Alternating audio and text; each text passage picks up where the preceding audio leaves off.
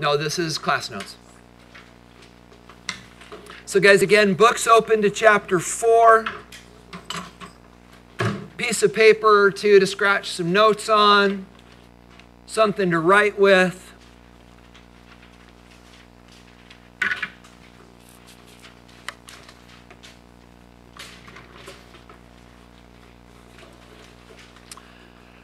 We're going to get started.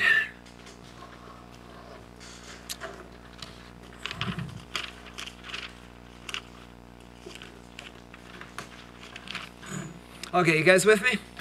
Chapter 4 starts on page 115.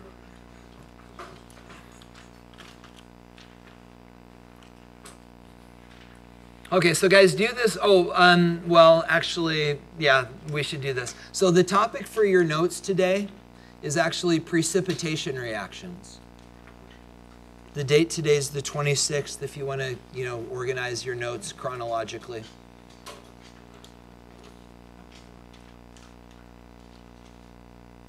But guys, what I'd like to do is I'd like to give you a sense of how we're going to tackle the rest of this unit.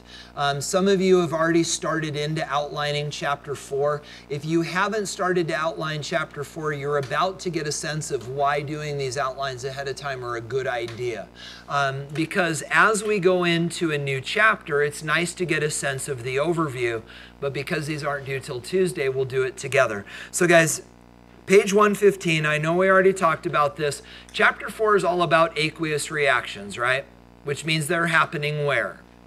In water. Okay, so as you slowly page through chapter 4, you will notice that when we talk about reactions in water, we've got to talk about some fundamental ideas about what do things do when they go into water. And fundamentally, either they dissolve or they don't. But if they do dissolve, there are different ways that things dissolve. So the first few pages of this discuss what happens when things dissolve in water.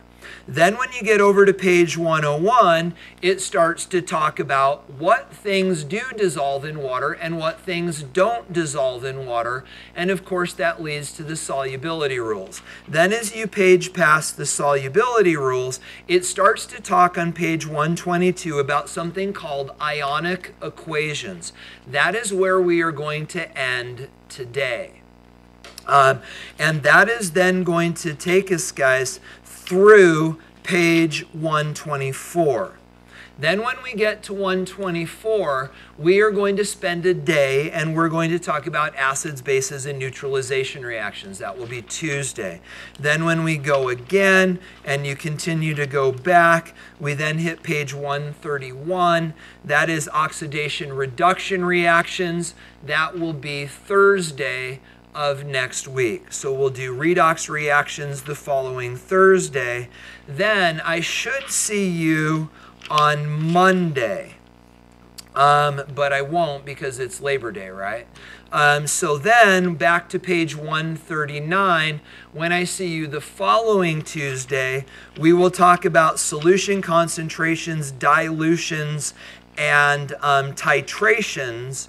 And that will round out the unit, the chapter and the unit, and that means your test will be the Thursday after Labor Day over chapters 3 and 4. Does that make sense? 3 and 4. We did chapter 3 last time. We'll wrap up 4 in 4 days. Yeah. So guys, again, today what we're going to do is we are going to talk about some fundamentals about what happens when stuff dissolves in water, and then we're going to talk about net ionic equations, and that's how we're going to wrap up the day. Yeah. So in doing our chapter summaries, that is, we may not necessarily understand everything that we look through in the chapter 4, but it's to give us... Exactly. Yeah, so and understand that's a good, so Brandon's saying, wait, as we're outlining these chapters, we're not supposed to understand it. And the answer is yes. And it's one of the fundamental differences between high school and college. As you go through chapter 4, many times what I'm going to ask you to do is actually write down the things you don't understand. And then that becomes my job description, is to help you understand those things. In college, the understanding is you read it, you understand it, and if you don't, you better read it again. So understand, I'm not expecting you to learn from this. I'm just setting the stage so you have something to refer back to. Okay, so guys, here we go. We're going to dig into the beginning of chapter 4. You can put your books aside now. You don't need them. Unlike the way we handled chapter 3, we will never again just page through a chapter and let that drive the process. So you'll always bring your books to class, but seldom will you need them as we're learning new material. So guys, we are now going to dig into aqueous solutions. Aqueous, of course, means based in water. And when we talk about aqueous solutions, you are going to find out that there are two types of aqueous solutions.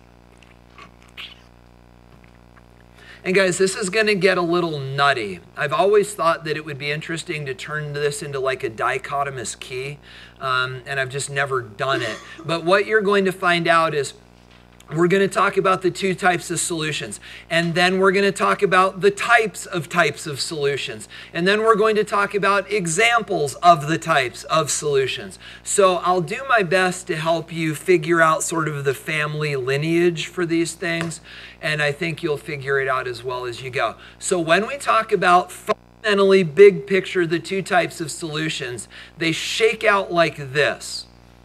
The first are what are called non-electrolytes. These things do not conduct electricity. And guys, that's what it means to be an electrolyte. An electrolyte simply means a substance that conducts electricity. So I know Tyler's, drinking tons of water for football, and if you're an athlete that a lot of times that they have you not just drink water, but they have you drink electrolyte sports drinks. Gatorade. It's the first electrolyte sports drink. But guys, all that it means to be an electrolyte sports drink is it means it conducts electricity. Why is that good for us? Because our nervous system is basically just an electrical system where the currents, our nerve impulses, are conducted by salts dissolved in water. These salts become a part of our nervous cells, and that's what conducts the electricity. And if we run out of those salts, our nervous system can't conduct electricity well. We short circuit and we cramp. Because that's all it means to be an electrolyte, is simply something that conducts electricity. So here's what you need to know about non-electrolytic solutions. First of all, the solutes are soluble. Can we review really quickly? In a solution, there's two parts, a solute and a solvent. The solute is the thing that's being dissolved. The solute's the thing that's doing the dissolving. So in a non-electrolytic solution, the solutes are still soluble. Stuff is still dissolving. If that doesn't make sense to you, you may want to write that down. Stuff still dissolves. But the trick is, this stuff does not form ions in solution. Let's review. What are ions? They're charged particles. Hold on. And because it doesn't form charged particles, it does not conduct electricity. So guys, fundamentally, the idea is this. In order for something to conduct electricity, it has to have charged particles.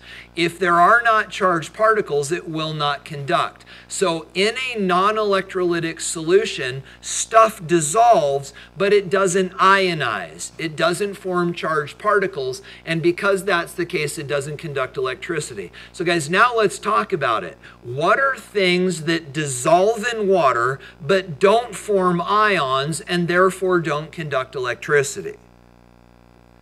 Let me give you one example, and I think this will make sense to you. Sugar. Sugar is a non-electrolyte. Sugar water does not conduct electricity. Does sugar dissolve in water? Absolutely. But when sugar dissolves in water, it does not break into ions, and as a result, it doesn't conduct electricity. And guys, this is true of all molecular solutes. So let's review again. What does it mean to be a molecule? What kind of bonds do molecules have? Ionic or covalent? Covalent. So we are talking about the covalently bonded substances like sugar. your head's about to explode, right?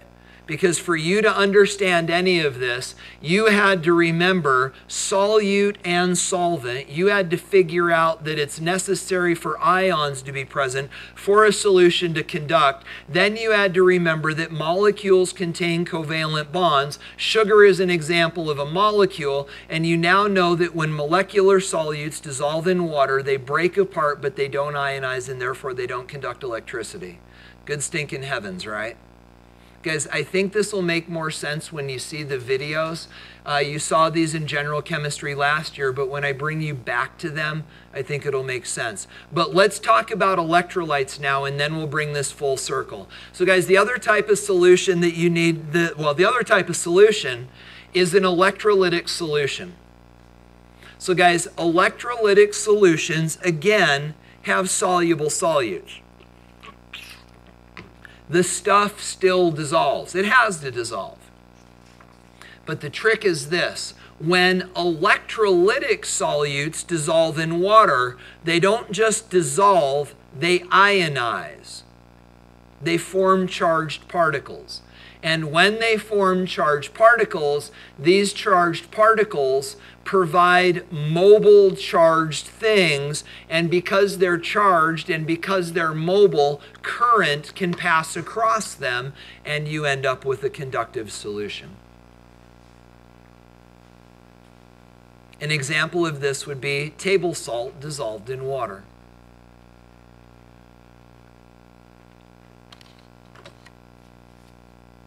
But guys, all ionic solutes conduct electricity. All ionic solutes are electrolytes.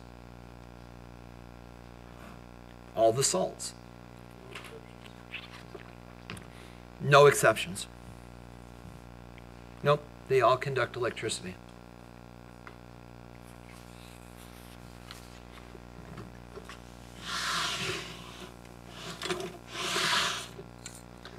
So guys, let me ask you an interesting question.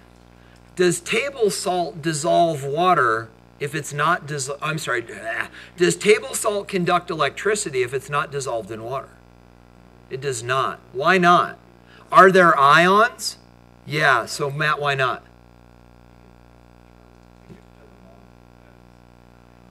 No, they're ions. Go ahead. But that's always the case. You have the positive ion and you have the negative ion, but they're together, since they're bonded together, they're not in the water.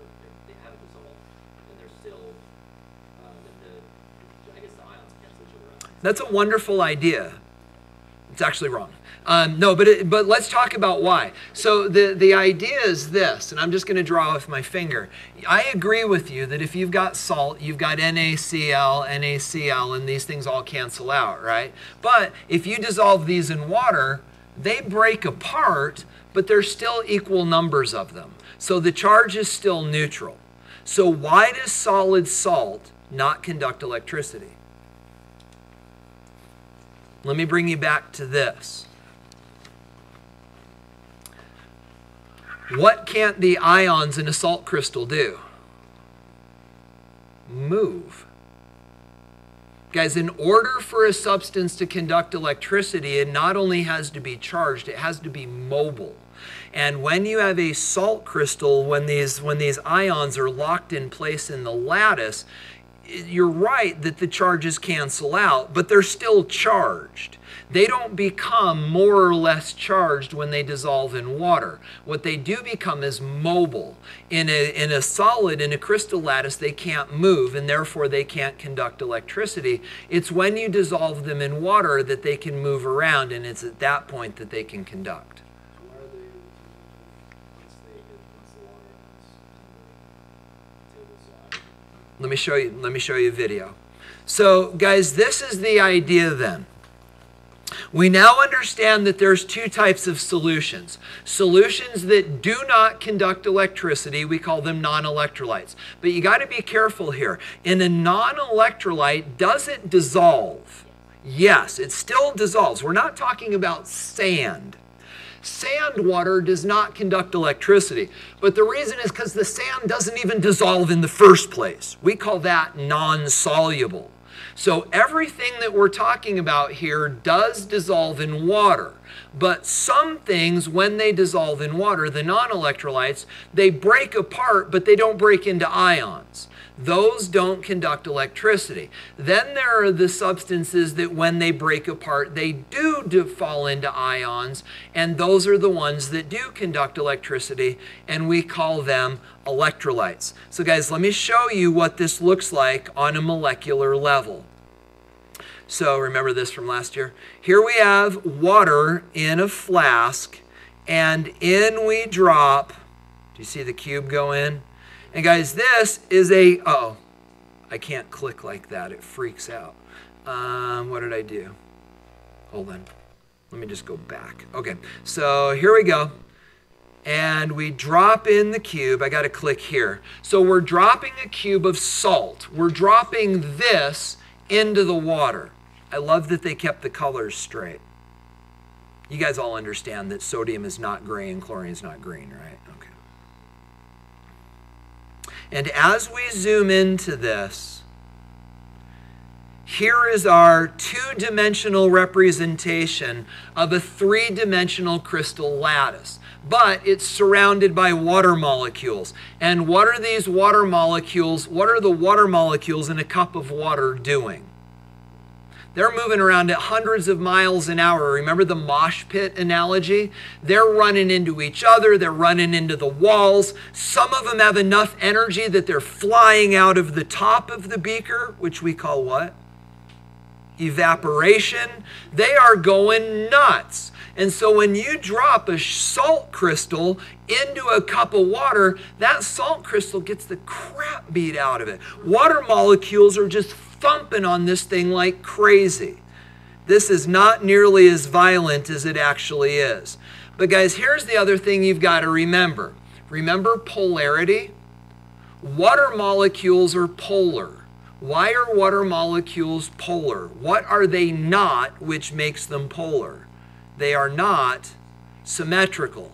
Because they are not symmetrical, they are polar. The oxygen is more electronegative than the hydrogen, making the oxygen the negative dipole, the hydrogen's the positive dipole, and these things are like little magnets. They've got a negative end, they've got a positive end, kind of like a north and south pole, and the negative end and the positive end are attracted to the positive and negative ions. And because of that attraction, these water molecules latch onto these ions and carry them off into solution. Now guys, let me see if I can pause this. Do you notice how they're different? Look at the way the water molecules are oriented around the chlorine compared to the way they're oriented around the sodium. What do you notice? They're backwards. So guys, this sodium is positive. So which end of the polar water molecule is attracted to the positive? The negative, and that's the oxygen because it's more electronegative. You'll notice that the chloride is negative, and therefore the positive dipole at the hydrogen end is attached to the chlorine, and literally these water molecules come along, grab a hold of these ions, break the ionic bonds, and rip these ions off into solution.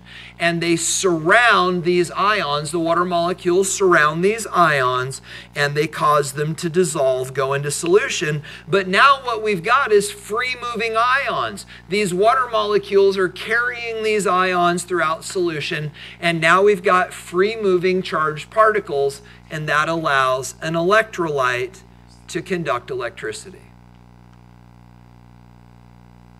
Do you get the idea? Okay, now let me show you the rest of the video because I skipped this last year. So now we're going to zoom out.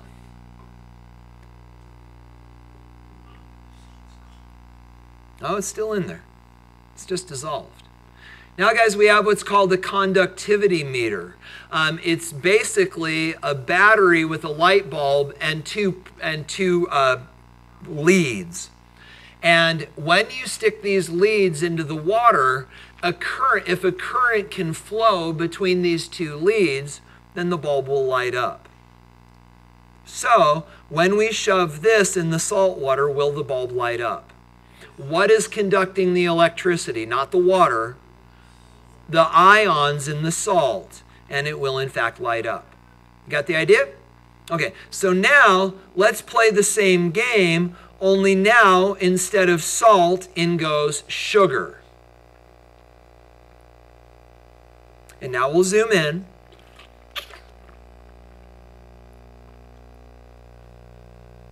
And guys, this sugar is C12H22O11. And I know that this is hard to visualize, but let me explain what we've got. We still have a lattice. You understand that sugar is a crystal. But at each point in the lattice, instead of alternating positive and negative sodiums and chlorides, at each point in the lattice, you've got a big old honkin' sugar molecule. It's huge. It's 12 carbons in a ring surrounded by water molecules. Remember carbohydrate, right? So guys, this is a big old organic sugar molecule, and there's one of them at each one of these places. Now, if that's true, we no longer have ionic bonds holding this together. What is it that keeps the sugar molecules locked to each other in this lattice structure? Intermolecular forces. And they're weak. And because they're weak, they're easy to break. That's why sugar melts at a much lower temperature than salt. But so now we've still got a crystal, but at each one of these points we've got a big old polar or a polar sugar molecule instead of a positive and negative sodium and chlorine ion. Well, in comes the waters. And these water molecules are also attracted to the sugar molecules. The sugar molecules are polar, the water molecules are polar, the water is attracted to the sugar. But guys, imagine this is a sugar molecule. When the sugar molecule gets carried off into solution, it's not the bonds inside the sugar that's breaking. What is breaking when sugar dissolves? The intermolecular forces between the molecules. And because we are not breaking the bonds inside the molecules, we are not creating charged particles. And so when these sugar molecules go away, they go away intact. None of the covalent bonds inside the molecule breaks, and therefore we don't create charged particles, and therefore sugar solutions and other molecular solutes do not conduct electricity because we're not breaking the bonds, we're breaking the intermolecular forces in the crystal structure. You get the idea? That crystal structure would still break apart. Absolutely, or it would be non-soluble. Yep, and so now when we zoom back out and when we put the conductivity tester in there, will it light up? No. Now guys, and I think you understand this is not going to light up, but the question is why? Does that mean there's nothing dissolved in the water? No, there's sugar dissolved in the water, so why doesn't dissolved sugar conduct electricity? Because it doesn't form ions. Do you get the idea? Do you see the difference? Guys, that's an important concept. Let's pause and answer questions if we need. Is okay? Go ahead. Okay, so the difference between the salt and the sugar is one forms ions, the other doesn't. Correct. When it forms the ions, the salt, it makes it conductive. Correct.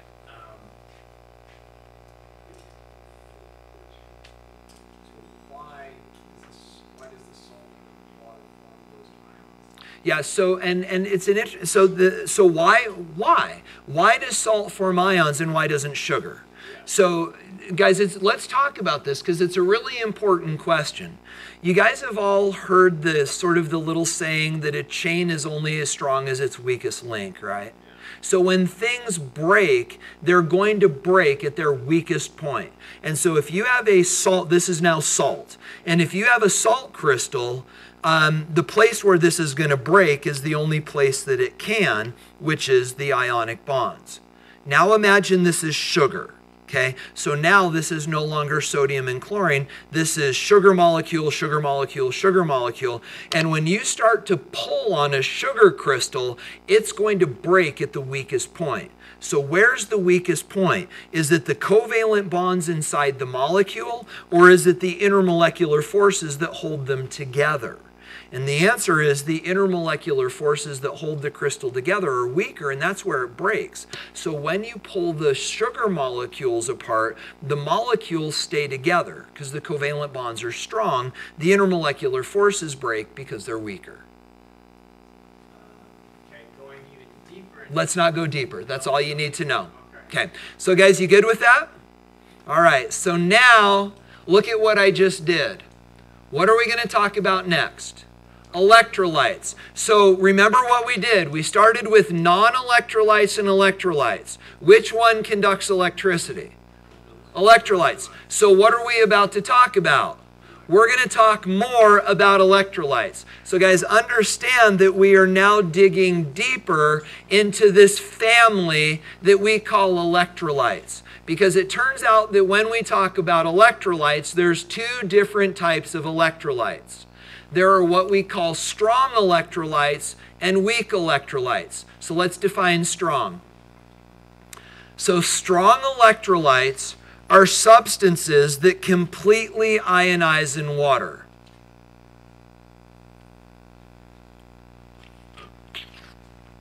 They completely break apart. Table salt, when you put it in water, it completely dissolves until you add so much that it's saturated, and we'll talk more about that later. But guys, strong electrolytes completely ionize in water, therefore they are strong conductors of electricity.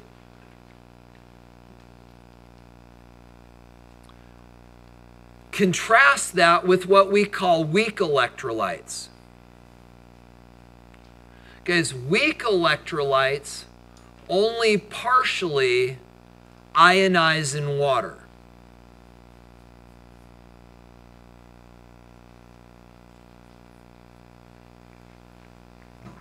Instead, what they do is they reach equilibrium. And as a result, they are only weak conductors of electricity. Now you're going, oh my gosh, what does that mean? I'll show you.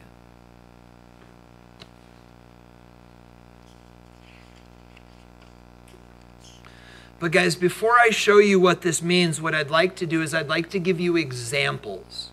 You need to know what are the things that are strong electrolytes, what are the things that are weak electrolytes. Then I'll show you another video that will help you understand the difference between strong and weak electrolytes.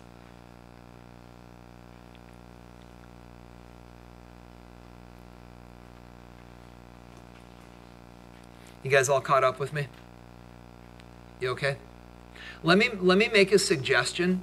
As you're taking notes, do you have, like you just wrote this stuff down, right? Do you have a bunch of like empty space over here on the right?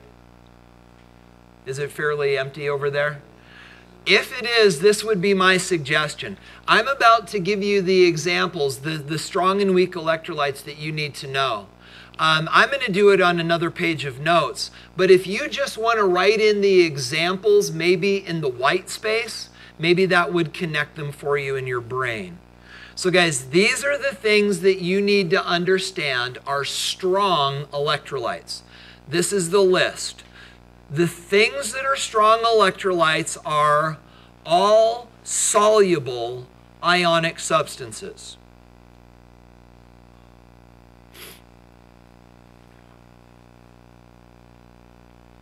But guys, you already know another name for those. What do we call ionic substances? Salts. So we are talking about all of the soluble salts. So guys, if a salt dissolves in water, it's a strong electrolyte. What if it doesn't dissolve in water? Then it's non-soluble. It's not a weak electrolyte, it just doesn't dissolve. So salts are either yes or no. Does it dissolve? Yes, it's a strong electrolyte. It completely ionizes. Or no, it doesn't dissolve, and then it just sits on the bottom. So how do you know which ones dissolve and which ones don't? You memorize the solubility rules, right? But guys, there's actually another type of soluble ionic substance. That's the strong bases. But guys, technically they are all salts. lithium hydroxide, potassium hydroxide, rubidium, cesium, all of those. They're all hydroxide salts. But I know in your brain you think about them a little bit differently, so I included them as a different category. But guys, technically all the strong bases are salts. But all the strong bases are also soluble. So they count as well. And then guys, the last thing that you need to know, which is a strong electrolyte, are all the strong acids. But guys, you'll notice that I did not put the strong acids underneath ionic substances. The strong acids are not ionic, they're molecular. HCl is not an ion, it's actually a molecule. All of the strong acids are actually molecular. We'll talk more about that. Strong bases are ionic salts. The strong acids are all molecular. They're actually all gases. They're all molecular gases. Okay, then guys, what about the weak electrolytes? The weak electrolytes are the weak acids. And you guys realize that you've accidentally memorized all the weak acids, right? Because if you're given an acid, and if it's not one of the 7 that you memorized, guess what? It's a weak acid. You can do that by process of elimination. Then also the weak bases. And we have not talked about this yet, but guys, the weak base that you need to know right now is NH3, ammonia.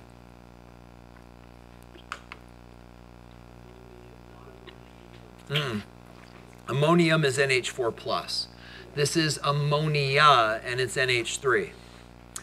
And then guys, finally, I just got to let the cat out of the bag, but we're not going to talk about this now. We'll talk about it later in the year, but here's the deal.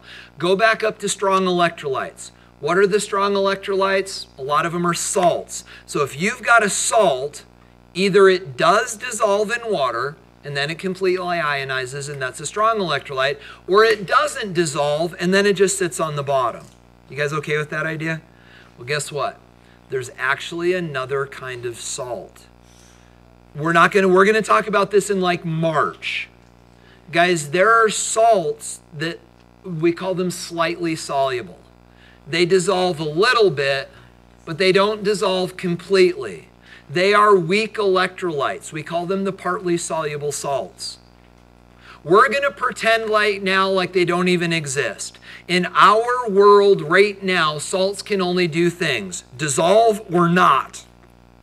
And if they do, they're strong electrolytes, and if they don't dissolve, and they sit on the bottom and do nothing. We'll talk about the slightly soluble salts later in the year. So guys, let me help this make sense for you. Y'all caught up? Okay, strong and weak electrolytes. We're going to watch this video twice. I'm going to let it play through the first time, and then we're going to chunk it up and talk about it the second time. So it goes like this. This could be really loud, or it could be really quiet. Hydrogen chloride is a colorless gas, which is soluble in water and benzene. First, pure water is poured into a beaker.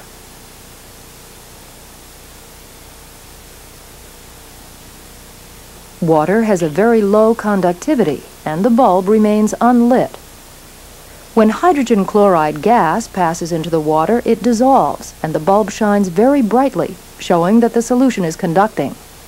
Ions form because water behaves as a base, accepting protons from the hydrogen chloride. We get the hydronium ion and the chloride ion. In the last part of the experiment, we are using a weak acid, acetic acid. We pour 0.1 molar acetic acid into the beaker, and the light bulb glows less brightly, showing that the solution has only a small conductivity. Acetic acid is a weak acid and is only slightly ionized in water. Okay, now let's go back through and pick this apart. So first of all, this is HCl. This is hydrochloric acid in its molecular form. Remember how I told you they're all gases? This is a container of HCl. Chloride is a colorless gas, which is soluble in water and benzene. Okay, now here we go. So what we've got is we've got the flask of HCl, the tank of HCl, we've got the light bulb, and then over here we've got the wires and the power supply, and then I know it's hard to see, but this is the beaker, and in that beaker they actually have the two electrodes, just like the animation with the two electrodes, right? Okay, now, they're going to come along, and in this flask, do you remember what's in there? It's just water. Pure water is poured into a beaker.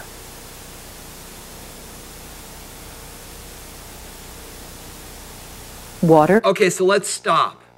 This beaker is now full of water. Does water conduct electricity? No. Why not? What is it missing? Doesn't have any ionized particles. Guys, water is H2O. It's not H plus and O minus, it's H2O.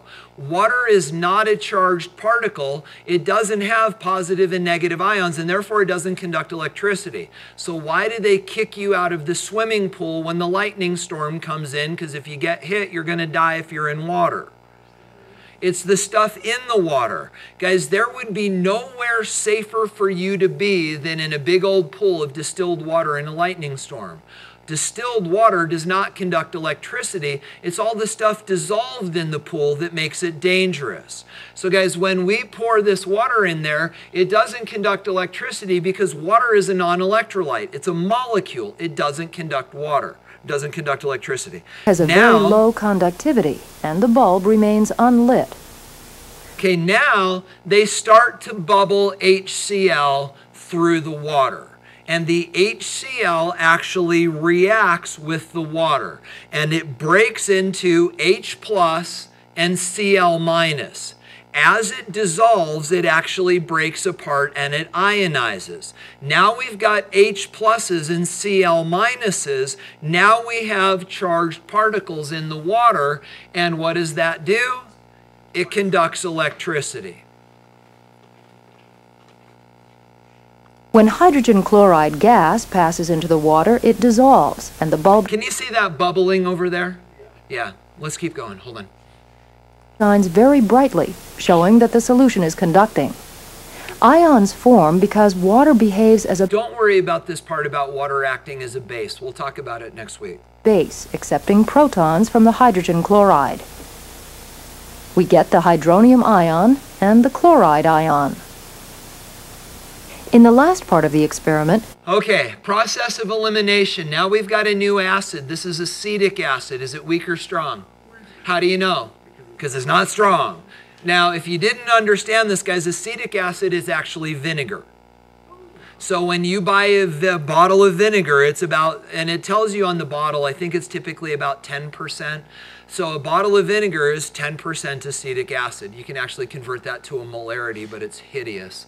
But now, guys, acetic acid is not a strong acid. So when we put this acid into the flask, what's going to happen?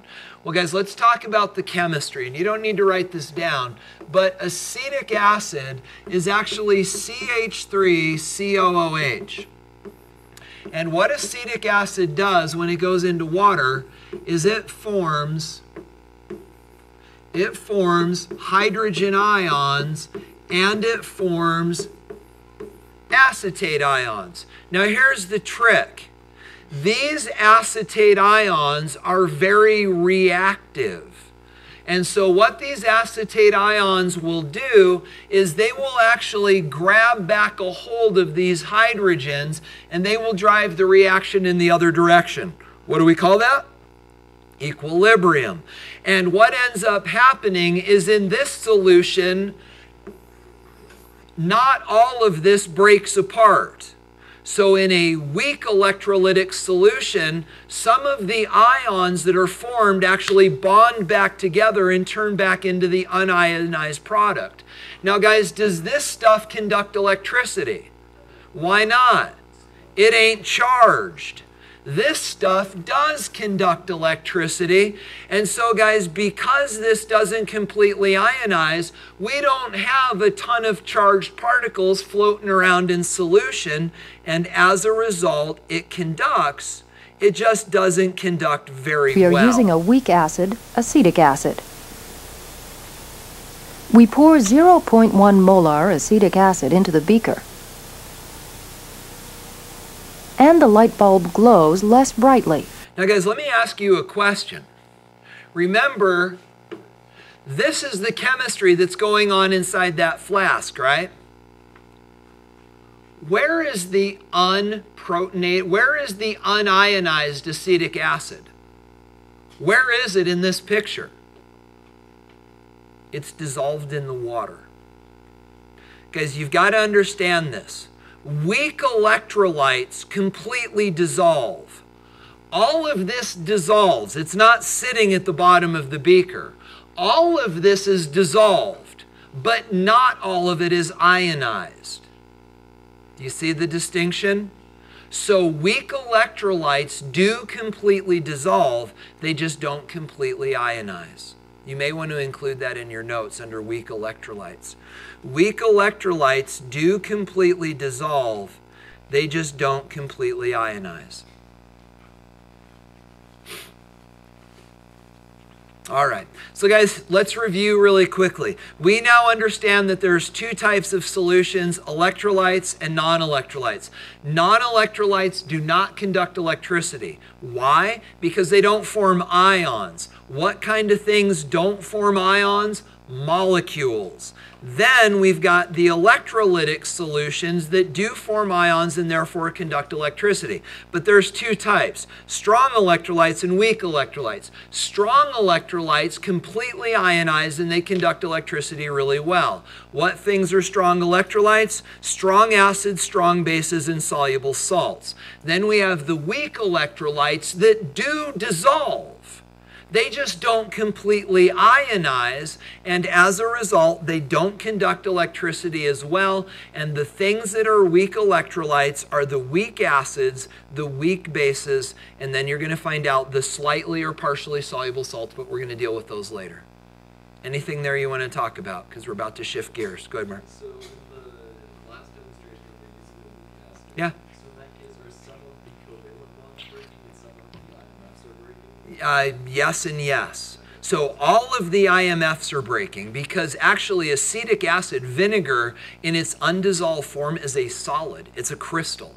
And so all of the intermolecular forces break when you make the solution because it's all broken apart. But then, yeah, the covalent bonds inside of those molecules are breaking to let the hydrogen go away. Yep, go ahead. That's a great question, Mark. On the first portion of the experiment, Yeah. if you could take just the straight H hydrochloric acid Uh-huh. and use that as the, I guess, the solution. Yeah, if you could like stick the probe in that, If you could, yes. Yeah. It would charge on its own without the water. Is that correct? it would not conduct electricity. It would not. Because the HCl, the H's and the Cl's are bonded together. They're not ionized.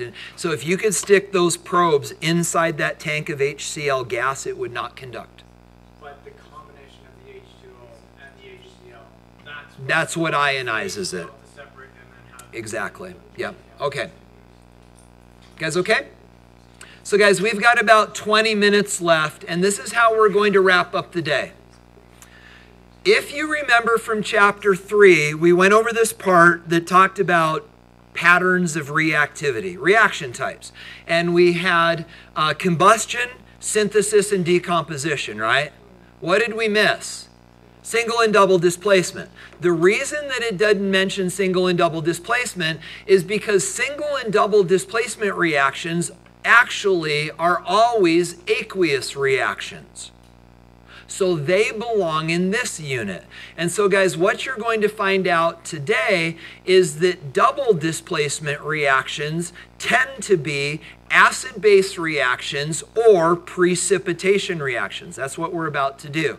Then it turns out that single displacement reactions tend to be oxidation reduction reactions, and we're going to talk about that in a couple days. So with that said, precipitation reactions are reactions which form precipitates. What is a precipitate? It is a non-soluble product from a chemical reaction.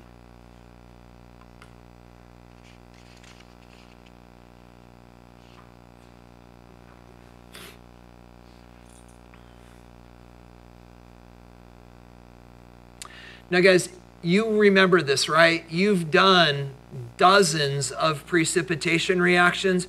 Remember that lab we did with all the little squirt bottles, and you mixed them back and forth, and you were looking for the precipitates to form in the bottom of the micro well? Remember that lab from last year? Yeah. Do you remember that magic moment when you figured out where all of those reactions were double displacement reactions? Maybe you made that connection. But this is review, right? You knew what precipitates were, right? Okay, so guys, with that said then, we're gonna skip this video because we did the lab last year, and now we need to talk about how we're going to approach this. So here's the scoop, and please don't write this down, this is conversational. Bottom line, guys, is in order for you to understand precipitation reactions, you've got to know what things precipitate. To know what things precipitate, you need to know what things do and don't dissolve in water, and that all comes back to the solubility rules. So guys, if you want to grab your solubility summary charts, go ahead and do that, but we're not going to go over them. And understand that these have got to be committed to memory. What we are going to do is stress test them. We're going to figure out whether or not yours works. So guys, this is the way we are going to round out the rest of the day. Now, did any of you print the notes? Okay, what you're going to find out if you do print the notes is there's 3 more pages of notes left. But we are not going to go over the last 2 pages of notes. They are there for your benefit if you get stuck and vapor lock over the weekend trying to do your homework and you forget how all of this works. So I'm going to show you how to do this with the understanding that actually there are 2 pages of notes if you need to go back and look these things up. So guys, this is how we are going to represent precipitation reactions. You do want to write this down. So guys, all precipitation reactions are what we call double displacement reactions.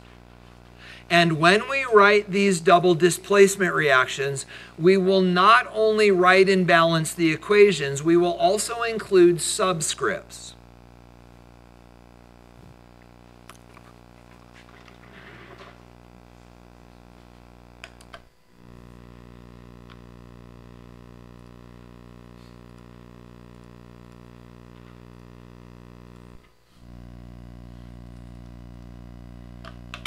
Ooh.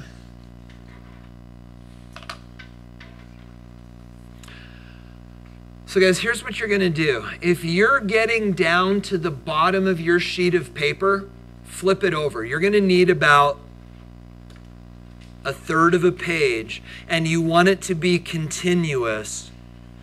Actually, you know what? That's not true. You need 1/2 a page to do what we're about to do.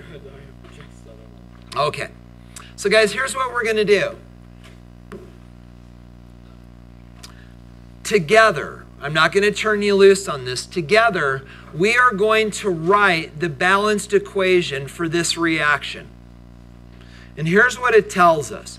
It tells us that 1 molar lead-2 nitrate solution reacts with 0.5 molar potassium iodide solution. Now guys, let's think. What do the molarities tell us? How concentrated they are, right? But the underlying idea is it tells us those things dissolve in water. Anything with a molarity has to dissolve in water, because if it didn't dissolve in water, it wouldn't have a molarity.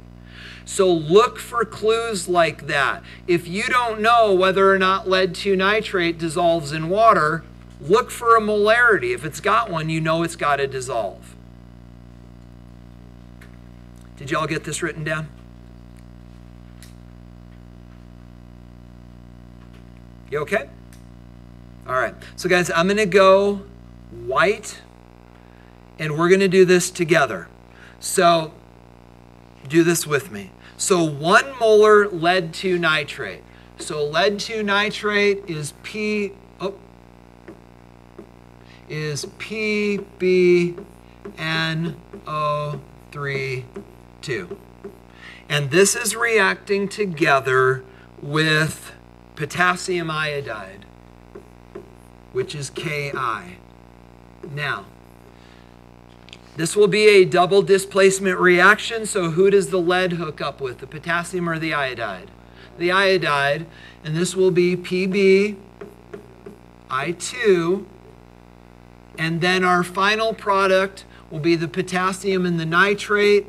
Why is it KNO3? Because the potassium is +1 and the nitrate's -1. Now let's balance it. 1 lead, 2 nitrates, 1 nitrate, so we need a 2. 1 potassium, 2 potassium, so we need a 2. 2 iodines and 2 iodines, and that balances. Okay. Now we got to start thinking. We need subscripts. So, does lead 2 nitrate dissolve in water? How do we know? Has a molarity. What if we did what we know from solubility rules? This dissolves in water, so that would be AQ. What about potassium iodide? It also dissolves in water, that would be AQ. Now, what about lead 2 iodide? Does it dissolve in water? It's a violation of the solubility rules. All halogens dissolve in water unless they're bonded to certain forms of silver, lead, and mercury. This is one of those forms that violates the rule. This is actually a solid. And then all nitrates dissolve in water, so that would be aqueous. Okay. Now guys, here's what I want you to do. I want you to skip down 5 lines in your notes. And I want you to draw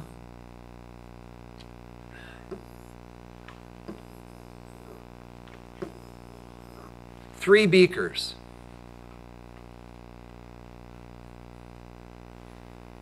I know this is low on the board, but I think you'll pick up the details quickly. Here's what I want you to do, guys. In the left-hand beaker, and I'm going to just do this with you. I'll do the first one with you.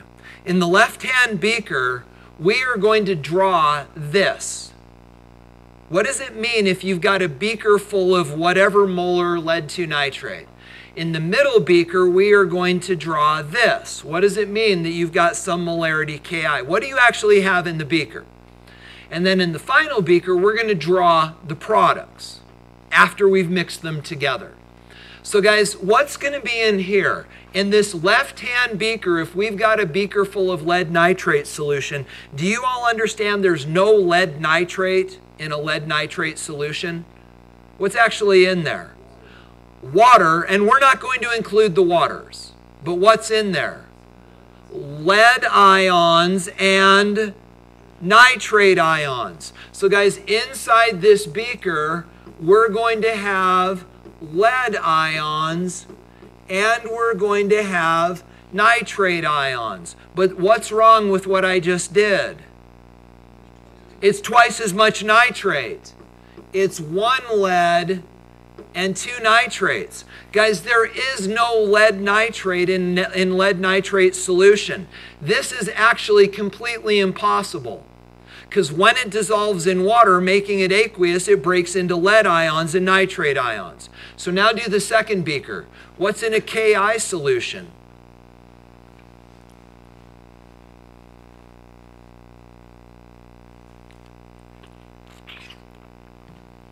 What's in there? What do you got in here? We got some Ks. What's the charge of K? Positive. And we got some Is, and that's negative. You ain't got any Ki in Ki solution. You got Ks and you got Is. Potassium iodide, potassium ions, and iodide ions. Yeah? Yeah, because we're not going to worry about the stoichiometry right now. We will in a minute, but we're not going to worry about it now. So now, guys, here's what we've got to do. And actually, Rebecca, you're going to see that we will do that up here. So now, guys, what we've got to do is this. If there ain't any of this, and if there ain't any of this, we've got to rewrite this equation so it actually represents what's in the beakers. So here's what we're going to do. There isn't any of this. There's actually Pb2 plus, and there's 2 NO3 minuses. We just wrote down what's actually in that beaker. You are writing what is called a complete ionic equation. And in the other beaker, there are actually, and Rebecca, here's what you were asking about, there are K's and there are I's. But there's actually 2 of each proportionally because of the balanced equation. So if you would prefer to write 2 in there, that would be fine. Okay, so now these line up. Now let's talk about the products. Guys, look over here on the right side of the balanced equation. Do we have any of, and so the idea is this, we're going to like mentally dump these both in here. So we're going to take both of these and we're going to dump them together and let them react, just like in lab. So guys, do we have any lead-2 iodide? Yeah, why? It doesn't dissolve. So in the bottom, we have got a pile of PbI2. That stuff does not dissolve. It precipitates. And that's how we draw precipitates, is a pile on the bottom of the beaker. Now guys, what about the potassiums? Where are they? Floating around in solution. So guys, we've got how many of them? 2. And then what about the nitrates? Where are they? Floating around in solution. So we've got 2 nitrates. Do you get the idea? So now let's rewrite the second side of the equation. Guys, PbI2 really is there. Just write it down. But now what about the potassium? No, the potassium exists as ions, and the nitrate also exists as ions. So now guys, let's think about this big picture. This is what we started with. We started with this and we started with this. We had lead floating around, lead ions in solution, nitrates in solution, potassiums in solution, and iodines in solution. So now let's look at the before and after picture. Lead started out floating around in solution. Where did it end up? In a pile on the bottom. Nitrate started floating around in solution. Where did it end up? Floating around in solution. Potassium started floating around in solution. Where did it end up? Floating around in solution. Iodide started floating around in solution. Where did it end up? Pile on the bottom. Do you understand the sad result of what we just did? Only half of these dudes got to do chemistry. The other half of these dudes just sat around and watched. So guys, the lead gets to do some chemistry. Yeah, it started in solution and ended up in a pile. Did the nitrate get to do chemistry? No, it started in solution and it ended up in solution. And as a result, we are going to cross it out. It is what is called a spectator ion. Now guys, what about potassium? Potassium started in solution and ended up in solution. Did it do chemistry? No, it is a spectator ion. Now, what about the iodide? The iodide started floating around in solution. Did it get to do some chemistry? Yeah, it ended up in the precipitate pile. So guys, now what we can do is this. We can take this and we can get rid of the stuff that we rewrote or that we crossed out. And when we do that, we end up with this. And that represents the chemistry that actually took place inside the beaker.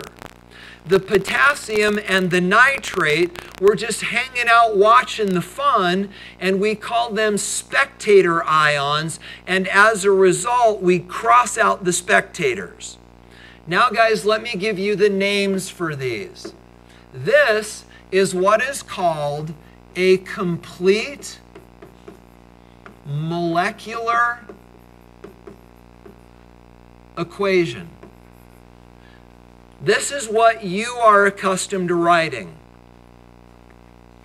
The next one down is what is called a complete ionic equation. Complete ionic equations break the strong electrolytes into their ions. Then, guys, what do we call the red dudes that we killed? Spectator ions. So the red dudes that we killed are called spectator ions.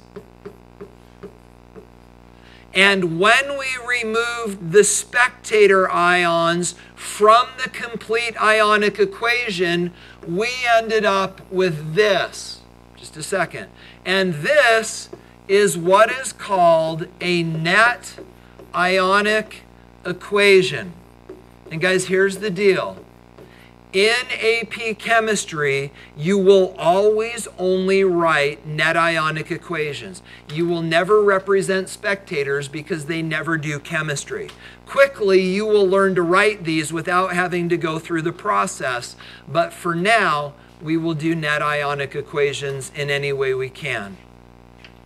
So guys, with all of that said, check this out. Here are all of your notes on molecular equations, complete ionic equations, spectator ions, and net ionic equations. If you need any of that, feel free to check the notes. Here's your homework.